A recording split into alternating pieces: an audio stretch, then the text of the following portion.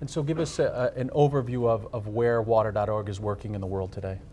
So working in Honduras, in Haiti, working in Kenya, Ethiopia, Ghana, Uganda, India, Bangladesh, and Indonesia. I don't think I've missed any there.